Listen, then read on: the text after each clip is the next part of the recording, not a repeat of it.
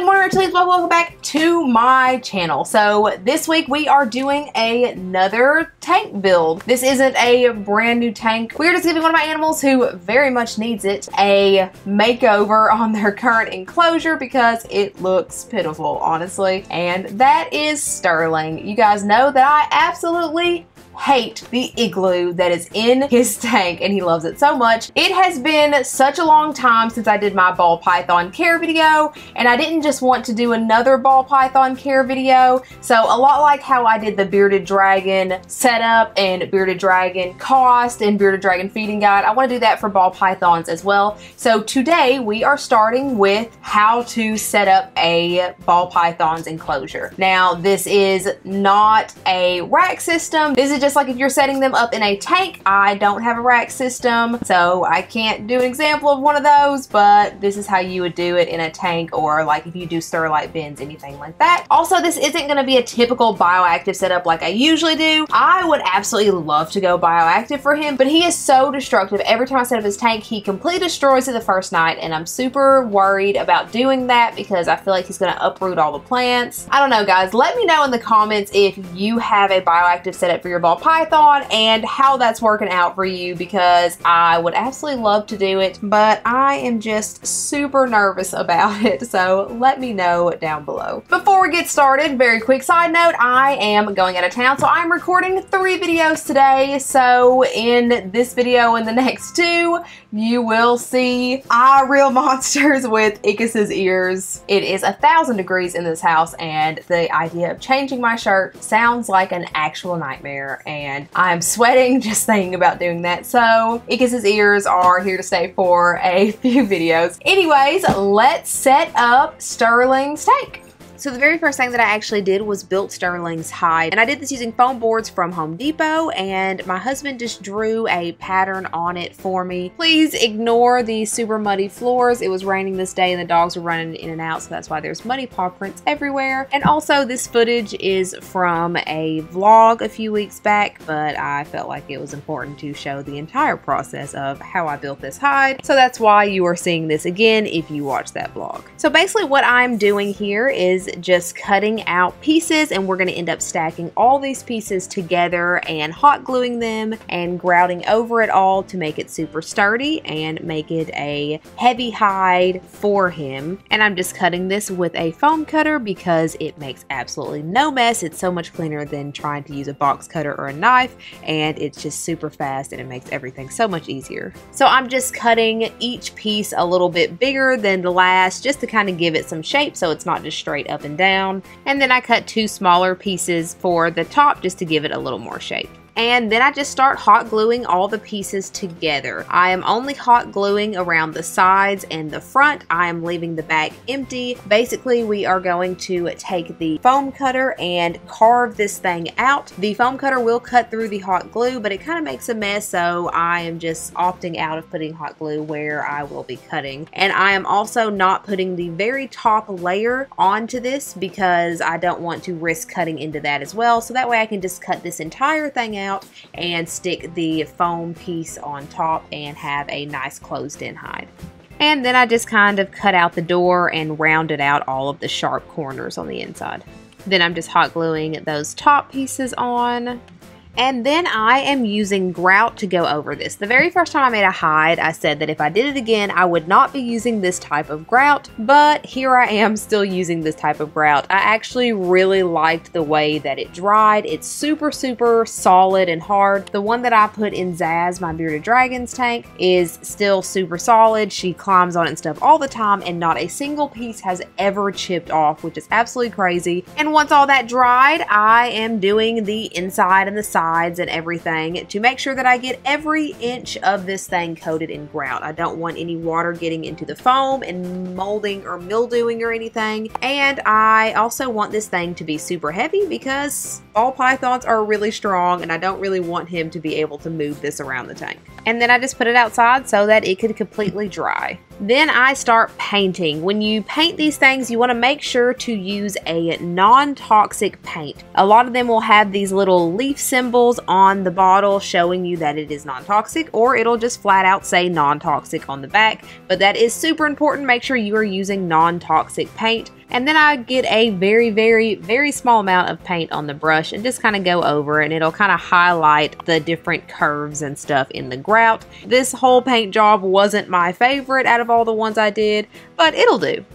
And once that paint dries, we are going to seal this with, again, a non-toxic sealer. This is shellac, and it dries non-toxic and hypoallergenic. You just have to make sure that it dries 100% after you use it. You have to make sure that there's no smell left to it once it dries. And I checked their website, and it says that once it dries, it is safe for animals and humans. On to setting up his tank. This is a 40-gallon breeder. This is actually the tank that he has been in. I just cleaned it out and disinfected everything. This background is from when I very first got Zaz. I got it off Amazon somewhere, I don't know. And I like to black out the sides of my tanks because it makes them feel more secure in this area. And I just do that using black poster board from the Dollar Tree and just normal tape. And you're, of course, also going to need a heat pad. Again, no idea what kind of heat pad this is. I got it from a Repticon years ago, and it has worked absolutely fantastically ever since, but I don't know what kind it is. And we are also going to need a thermostat to control the temperature of the heat pad. Heat pads get hot. Maddie Smith, I think it was, did a whole video where she just plugged heat pads into a wall and used a temperature gun to take the heat pad, and they all got over 100 degrees, some getting up to the 140s, which is so crazy. So you need something to maintain that temperature. I am just taping the heat probe down on top of where the heat pad is using black electrical tape. Then you plug the heat pad itself into the thermostat and the thermostat into the wall, and you just set the thermostat to whatever you need it to be. I usually set it a little high at about 100 degrees, and that's because there's going to be bedding over this, and we want them to be able to get that heat through the bedding. Speaking of substrate, I'm going to be using a mixture of Eco Earth, Repti bark, a little bit of cypress mulch, and some forest moss. Sterling has a hard time shedding, so I want to give him a substrate that is going to encourage his humidity to stay up. Ball pythons do like a little humidity, and if you are using a 40-gallon breeder with a screen top, that humidity definitely escapes. So your options are basically to bump up the humidity, to cover the top with something like plexiglass or saran wrap or something like that, or you could always opt for PVC cages. I do plan on upgrading him to a PVC cage at some point, but as for right now, this is how we're doing this. And you may not even have to take any kind of precautions for your ball python. My other ball python, Sylvanus, doesn't have any kind of issue shedding at all, and we don't cover the top of her tank at all, and the only thing that we use for substrate for her is Repti bark, so this is kind of on a snake by snake basis.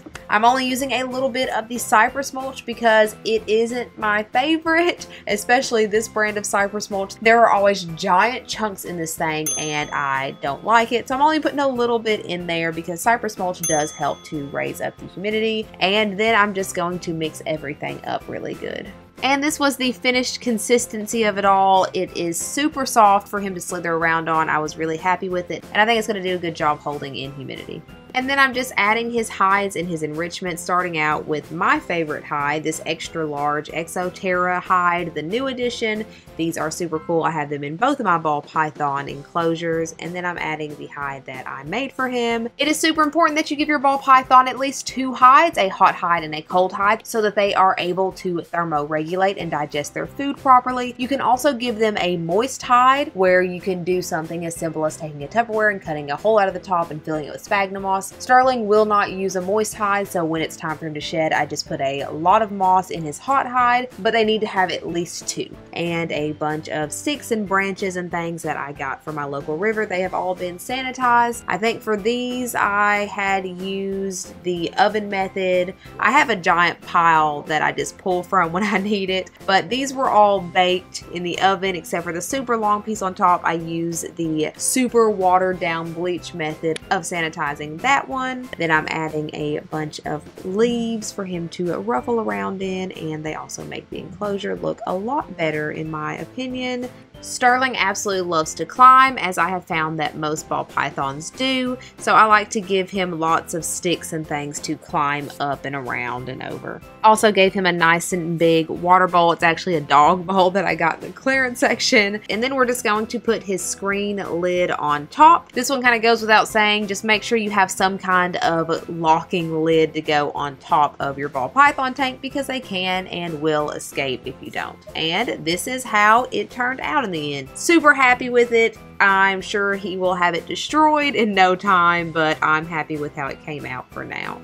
And then we just add the Sterling. He's not actually breathing that fast. This is sped up footage. That is how slow he was moving, but he explored his tank for the rest of the night and into the next day. He seems super happy with it all, which makes me really happy. And I forgot to put his thermometer, hygrometer in there, so I'll leave in the description the one that I use, because you'll also need one of those in your tank. And in case you're wondering, these are the locks that I use. They were super cheap at Petco, and you literally just clip them to the rim of the tank in the lid and it locks it. And I also put a very small LED light on top just to help him differentiate between day and night. Ball pythons don't need any kind of special lighting because they are fully nocturnal creatures, but a small light on top will help them tell the difference between day and night. And this light is waterproof as well, so it can withstand misting. But that's about it, guys. I am super happy with how it turned out. I feel like he finally has a enclosure that is on par with everyone else's. So that makes me super happy, because he definitely deserves it. But as always, guys, if you're not already, please feel free to follow me on my other socials and like, subscribe, and hit that bell for notifications every single time I put out a new video, which is every Sunday and Wednesday. This week's Instagram shout out goes to Lori the Leopard Gecko for following me on Instagram and going through and liking a whole bunch of my stuff. Thank you so much, Lori. You are the bee's knees. Thank you so much for watching, and I hope you have a fantastic day. Bye. You will see Iker. What's his name? Ickuses. Come on, computer, you're so slow. Okay, Ickus.